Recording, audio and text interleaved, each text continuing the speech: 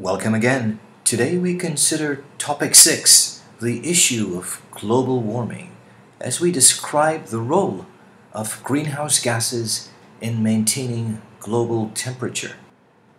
Describe how human activities add to greenhouse gases, and describe qualitatively the potential effects of increased mean global temperature. The planet Earth, the blue planet, third from the Sun, with Venus, second from the Sun, and Mars, fourth from the Sun. A closer look at Venus would reveal a hot, inhospitable planet with a runaway greenhouse effect. A similar look at Mars would show a planet with a very cold, hostile environment and a very thin atmosphere. Planet Earth is just right. Very much like the story of Goldilocks and the Three Bears. And it is because of this Goldilocks effect that life, as we know it, has come to exist on this planet Earth. And the atmosphere of the planet Earth, that thin blanket that surrounds the blue sphere, has a key part to play in sustaining the temperature of this world at an average of 15 degrees Celsius. Electromagnetic radiation arrives on the Earth in a variety of frequencies and wavelengths. Ultraviolet or shortwave radiation from the Sun arrives on the Earth and is reflected into space as long-wave or infrared radiation. This source of heat would be quickly lost were it not for this blanket that surrounded the Earth, its atmosphere. A significant component of this atmosphere is water vapor, being added to the atmosphere and taken away via the water cycle. Water is the most significant greenhouse gas, able to trap some of this infrared radiation and prevent it from going out into space. But water molecules have a short-lived existence in the atmosphere, quickly condensing as rain and then evaporating again as water vapor to form clouds. There are a range of other molecules, however, whose existence are much longer in the atmosphere. Carbon dioxide is one such molecule, but there is a list of other gases whose concentrations in the atmosphere may be small, but their contribution to the warming of the Earth is not to be underestimated. Wetlands are a source of some of these other gases. Rice, grown in wet fields, is another source of this significant contributor to the greenhouse effect. Cattle farming, these ruminants harbor mutualistic bacteria in their guts, and this is another source of this potent greenhouse gas.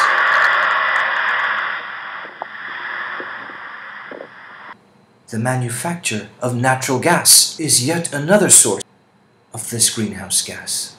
Landfills, though they release significant amounts of carbon dioxide, they also release large amounts of this other gas. And because methane is flammable, it's important that landfills are properly managed, with this hazard being controlled and the gas being vented into the atmosphere in a controlled manner to prevent threats of fire.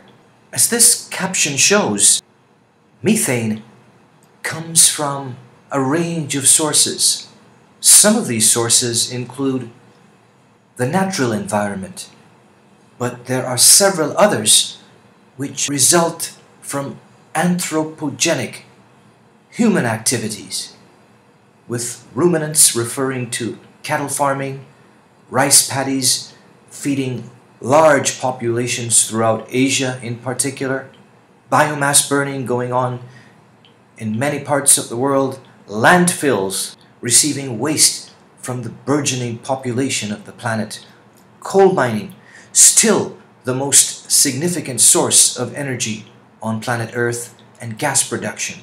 All of these anthropogenic activities are contributing to the production of methane.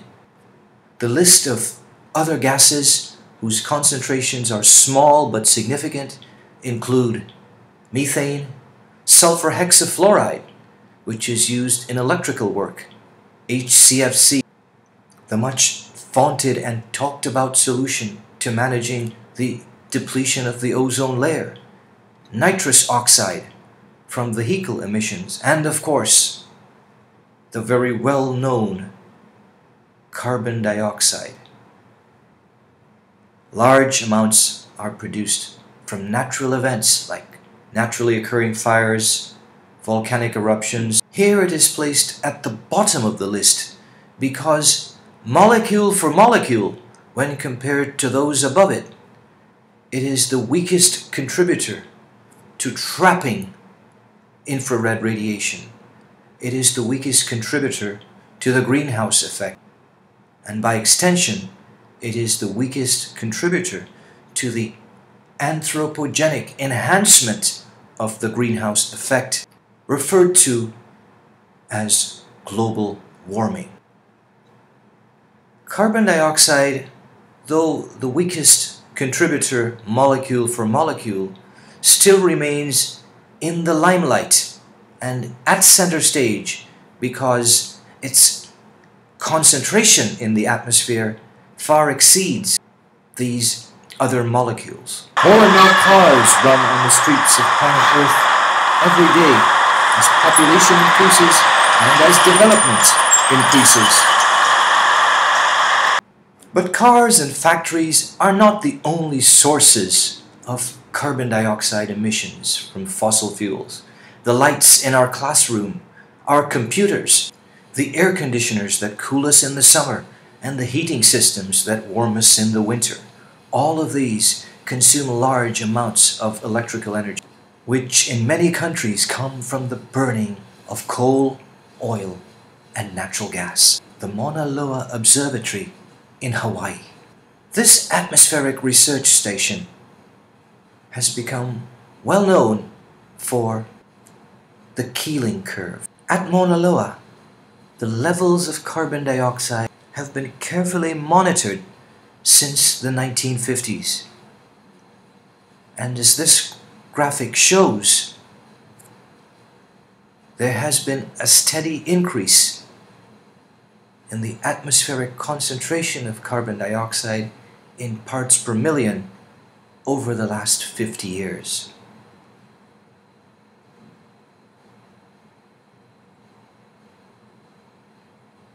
An important consideration is, why does the Keeling curve have these annual fluctuations?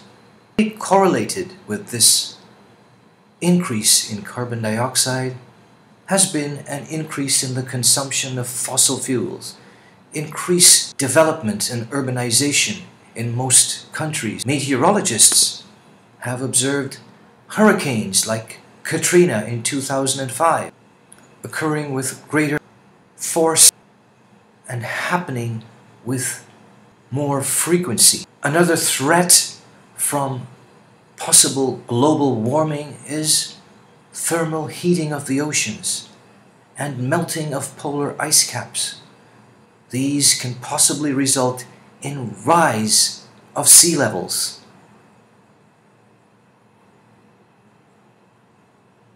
Rising oceans will put more areas of the world underwater, changing habitats, allowing mosquitoes to breed, for example, and threatening human health with insect-borne diseases.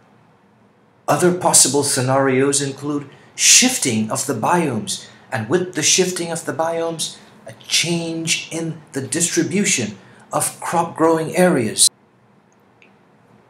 What then are some options for managing these possible issues? The very fact that we label them possible issues means that, unlike the case of depletion of the stratospheric ozone layer, the issue of global warming is one that is shrouded in much doubt and surrounded by increasing debate.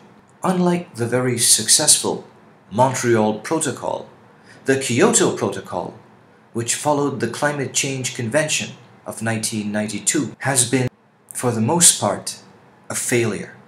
In our next lesson, we will consider some of the reasons to consider this map and search for its legend on Wikipedia, and then return to the cost-benefit diagram at the end of 5.6 and think about a similar diagram for the issue of greenhouse gas reduction or managing the effects of possible global warming. Assuming that we take the precautionary principle and believe that global warming is a fact, then what are some strategies for managing the effects of global warming? Let's once again use our model to lay out a plan for managing yet another pollution issue.